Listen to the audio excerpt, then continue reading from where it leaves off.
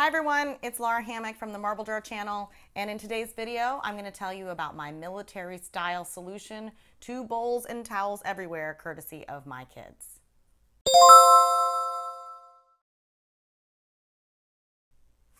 Two years ago, I basically lost it.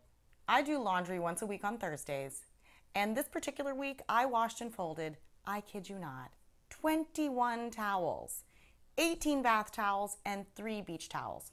For a family of 4, this was beyond ridiculous, particularly when I noted that my husband, my daughter, and I only had 1 towel apiece.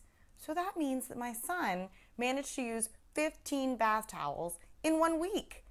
Again, this just strains credulity, since this is the kid who requires incessant nagging just to get in the shower once a day. Maybe he was using a different towel for each body part?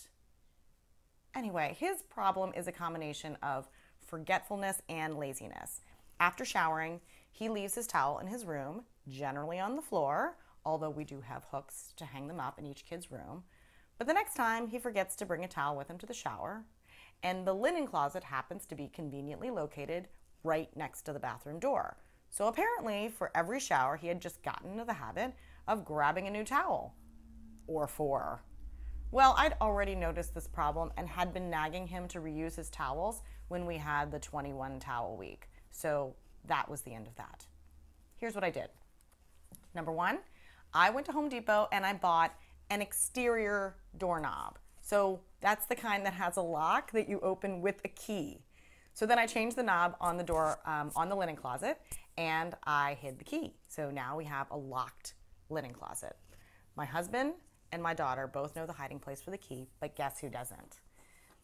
I actually got a little panicky at one point when the key went missing, and I was seriously contemplating having to break the door down with an axe, but thankfully it turned up before I did any real damage. Number 2, I went through the towels that we already had, and I picked colors for the kids, and then I set out 2 bath towels, 1 hand towel, and 2 face towels for each kid in each color. Number 3, while I was at it, I decided to address another pet peeve that I have. I really can't be the only parent who is driven absolutely nuts by bowls and cups left around the house, can I? My son has a serious cereal addiction, and he leaves his cereal bowls, welded by dried milk to whatever surface he's left them on, all over the house.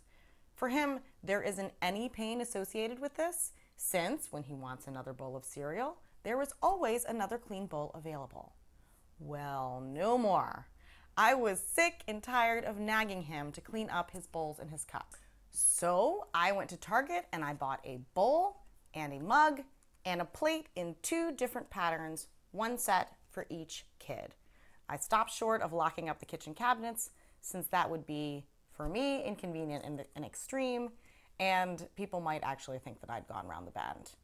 Number 4, I also invested in an easy-to-use wand-style dishwashing brush that self-dispenses detergent. I wanted to make cleaning up as simple as possible. Then I sat my kids down. First, I issued them their new towel sets. I told them that these were their new towels and that they couldn't use any others. I offered to continue to wash towels on Thursdays, but they would have to hang them up to prevent them from getting stinky throughout the week. Next, I gave them their new place settings. The rule was, if they were eating dinner with a family, or eating at all with a family, like during dinner, they could eat off of the family plates. But any other time, snacks, breakfast, etc., they needed to use their individually issued bowl, plate, and cup. After each use, they would need to wash it out and set it out to dry. If they forgot, then the next time they needed to use it, they would have to find it, wash it, and I warned them that it would be much harder after the food had been sitting for a while, and then dry it out before they could use it again. If I caught them using the wrong bowl, there would be a penalty. They would have to run down to the end of the street and back, which is on this annoyingly steep hill. So this is a little bit of a crazy solution to a little bit of a crazy problem. The towels have actually been an unmitigated success. It's enforced by a lock on the linen closet after all. The plates and the bowls are a bit spottier. It really just depends on whether I'm on top of enforcing the rules. We've recently gone back to this system after a little break, and somehow having the different plates and bowls does help them to remember to clean up after themselves. I'd love to hear your ideas on this or any other solutions. Leave your experiences and thoughts in the comments section, and thanks for watching.